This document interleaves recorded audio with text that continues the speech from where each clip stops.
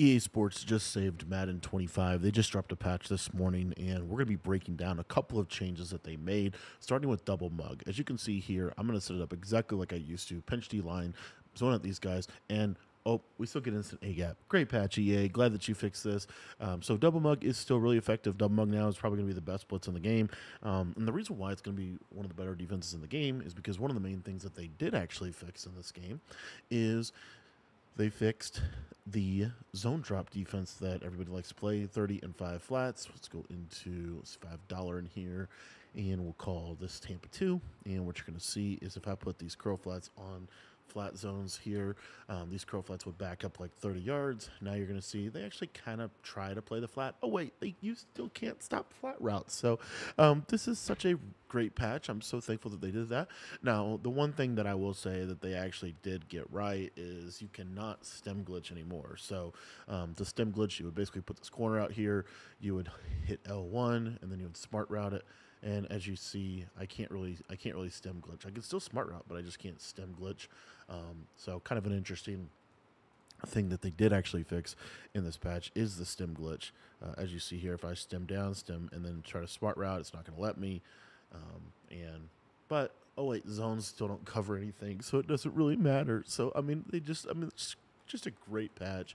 At the end of the day, I'm sure that you still drop a ton of picks, and yeah. So anyway, this is probably the best patch in Madden history because it literally did basically nothing in terms of the fact that the stem glitch was already patched in competitive play. An outside quarter still doesn't cover a corner route without a pull route, and this route combo that I'm showing you right here is probably now the best route combo in the game because you can't really stop these stemmed corners. And then look at the yellow zones drift back to about 50 yards down the field, and that's what we have. So yeah, 3-3 Cub is pat or nickel double mug still works really well.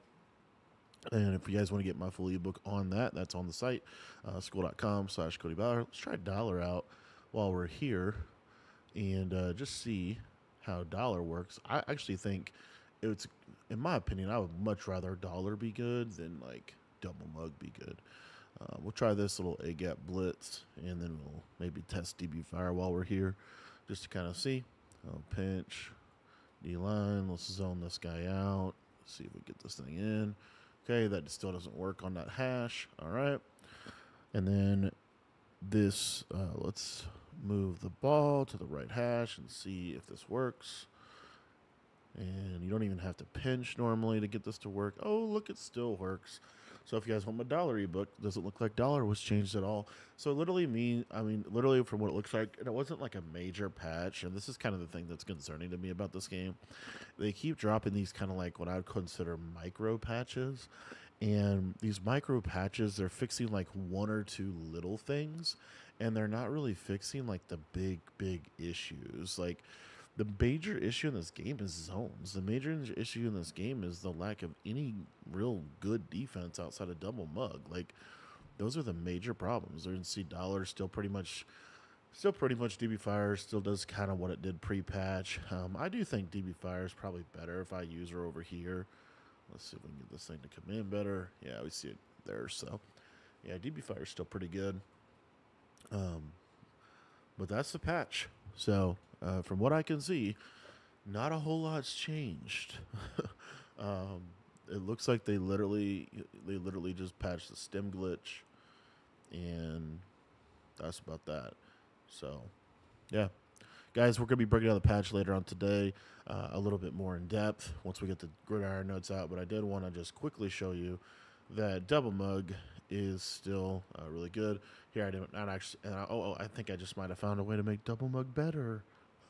Because now you can run it from any play. You don't actually have to be in zone.